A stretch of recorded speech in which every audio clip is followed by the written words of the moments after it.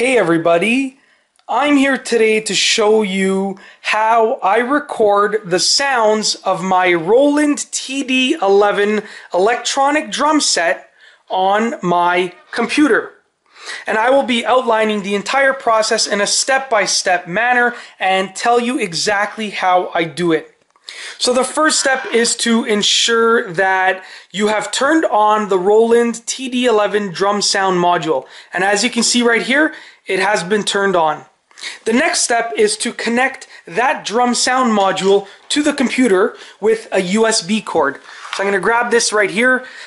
This, as you can see, is one end of a USB cord. And this will be plugged into the drum sound module. And the other end of this USB cord has been plugged into the back of my computer. So I'm going to go ahead and plug this into the back end here of the drum sound module. And I'm going to give the computer a few seconds to recognize the fact that I just connected the electronic drum set to the computer. So I must also mention this at this point. I have already installed the appropriate driver for the Roland TD11 electronic drum set. So you must have the driver installed to allow it to be connected to the computer and to allow the computer to recognize it. So now I'm going to open an audio recording program, and I'm just using Audacity for this, but I would say that for the most part, most audio recording programs should work perfectly fine. Now what I'm going to do is I'm going to show you the top of this program. You can see that there is a microphone selection menu, and right now it says Microsoft Sound Mapper.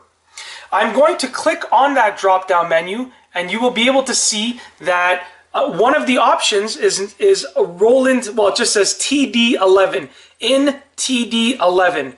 So I'm going to select that, and basically once I select that, the Roland TD11 will serve as a microphone for the computer.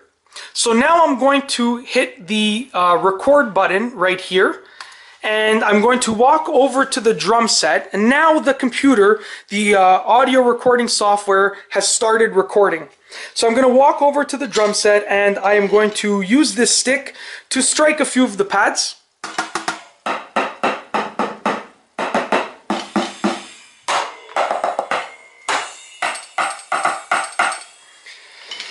Alright, now I'm going to walk back over to the computer, and I'm going to stop the recording. And as you can see right here, this is the audio recording.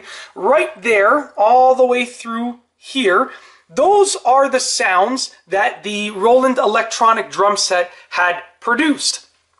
So that's basically it. I can now take this audio recording and do whatever I want with it, because now the sounds of the Roland TD11 electronic drum set have been recorded onto the computer, and I can use them for whatever I would like because they are now on the computer.